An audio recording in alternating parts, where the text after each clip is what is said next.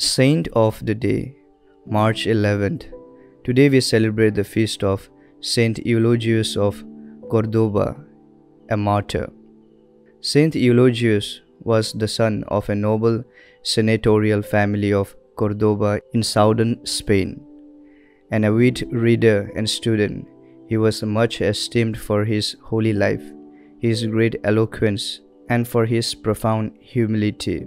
The Saracen rulers had tolerated the Christian religion during the first 130 years of their Spanish occupation, provided the faithful kept their heavy tax payment. But in 1850, there began a period of persecution during which many were martyred for the faith. Saint Eulogius did much by spoken and written word to encourage the persecuted and imprisoned Christians.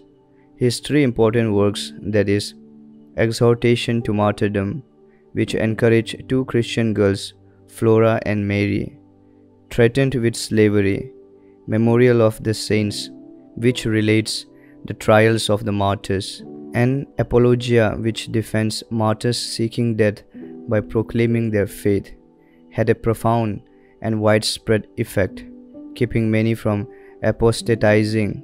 When the archbishop of Toledo died in 858, Saint Eulogius was chosen successor, and he was arrested just when he was due for his consecration for daring to defend a Saracen maiden, Saint Leocritia, who had abandoned Islam for Catholic faith. In his great zeal, the holy priest even endeavored to convert his Arab judge by pointing out to him the errors of Muhammad's doctrine, thus literally inviting death. He was beheaded on 11th March 859 AD.